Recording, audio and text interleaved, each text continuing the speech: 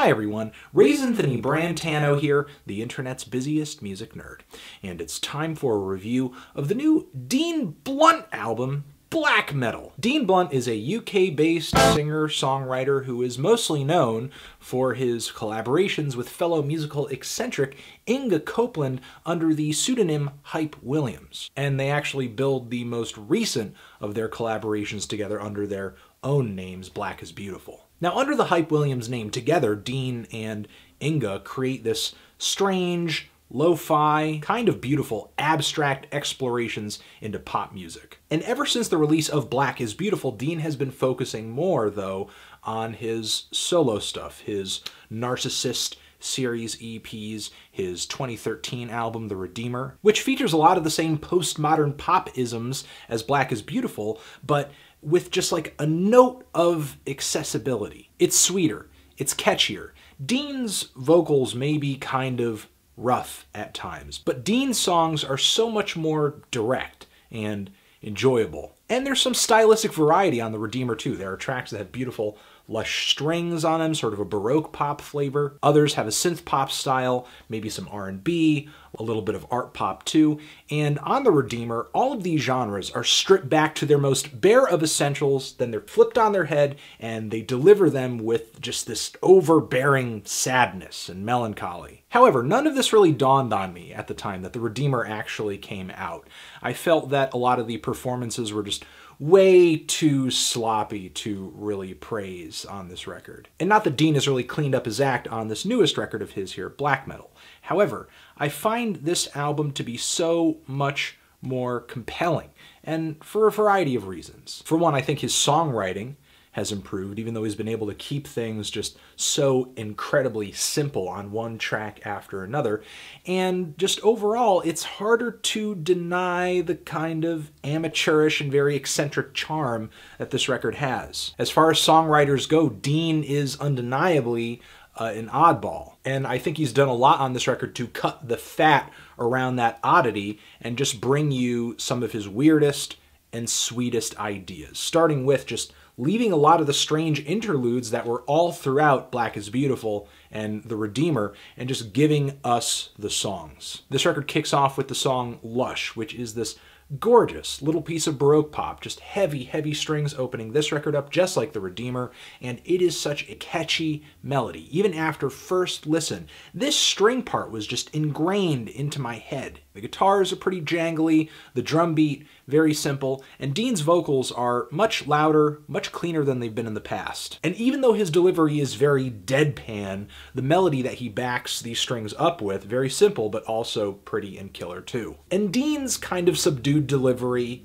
his messy singing, his kind of vague and esoteric lyrics can be kind of off-putting. It's actually deceptively simple, but if you consider lines like "stay out of it" and the line "you never saw me" right at the end of this track, there are quite a few lines on this record that wish for, desire, and demand isolation. Take the song Blow, for example, which features more lyrics about running away and asking someone not to get involved. Instrumentally and vocally, this track kind of feels like I'm listening to a very forlorn version of the Silver Jews. And on the song 100, we're also getting more jangly guitars and a really punchy beat with a very beautiful sheen on it, and instrumentally the track just feels like something the Pixies or Magnetic Fields would do. And to get back into the lyrics, also on the song 100, we have Dean wanting to be excited to meet someone, I think like in sort of a romantic capacity. However, it seems that everyone around him, put in very simple terms, doesn't approve of this meeting or maybe this coupling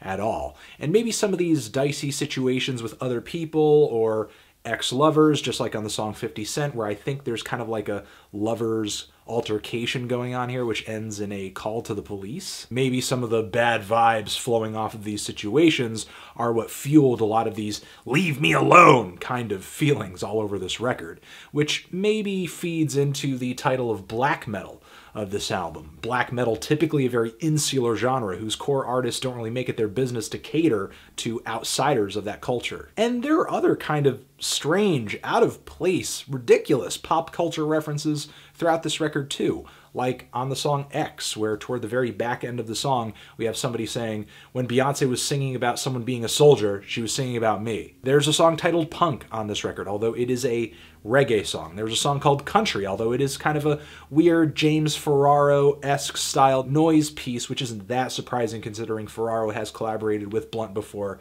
in the past. This track also comes complete with the sound of the volume going up and down on a MacBook or iMac or whatever Mac product you happen to be using. We also have song titles like 50 Cent or 100, which within the context of Dean's obvious fandom toward hip-hop also means something too, and we also have references to Molly on this record, or phrases like strapped up with my Nina. So not only does Dean have kind of a weird approach sonically to the role of singer-songwriter, but he sings and speaks in a different vernacular too. Now, the halfway point of this record is really where Dean starts to show how varied black metal is. We have the 13-minute near instrumental track Forever, a sort of expansive jam that involves drum machine and guitar and some saxophone and synthesizers, and as rudimentary and as sloppy as this jam is, the instrumental shifts throughout the track are quite nice, and overall just the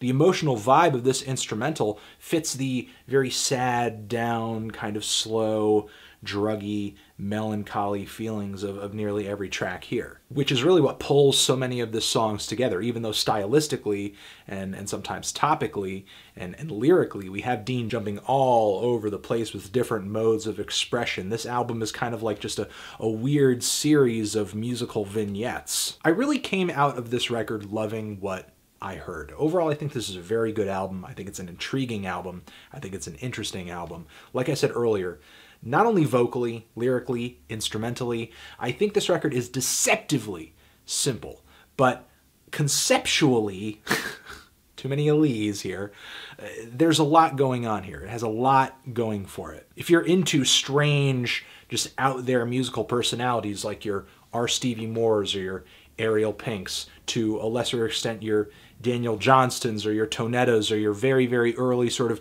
lo-fi tape recorder era Mountain Goats, or maybe even some Smog from the lo-fi era of Smog's music. I think Dean Blunt is going to have things that appeal to you. Most definitely. He's really marching to the beat of his own drum, and I think it gives this record a lot of character. There are some tracks that pale in comparison to others. A few songs I do wish were a bit longer, namely Lush, which I think is maybe one of the most stellar openings of any record this year, but you know, that's besides the point. I'm feeling a decent to strong 8 on this thing. Transition. If you've given this record a listen, what did you think of it? Did you love it? Did you hate it? Why? What do you think I should review next? And that's it. Dean Blunt, black metal, forever.